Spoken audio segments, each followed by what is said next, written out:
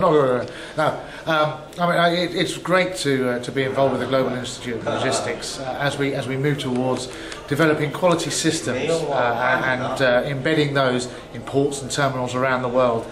Because what we see is that ports and terminals, they're quite diverse entities. They don't really talk to each other, don't communicate, and yet the cargo's experience of them, the cargo owner's experience of those ports is dependent upon the individual element.